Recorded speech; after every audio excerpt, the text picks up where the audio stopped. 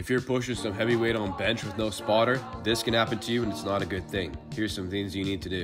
First of all, the safety bar is usually too low. Make sure you're raising it higher, not too high, because then when you go for your PR, you're just gonna hit the safety bar. So make sure it's just at that perfect height, and then when you go for it, you can do a nice clean rep. And if you fail, you can utilize the safety rack and you can just slide off without getting crushed by the bar.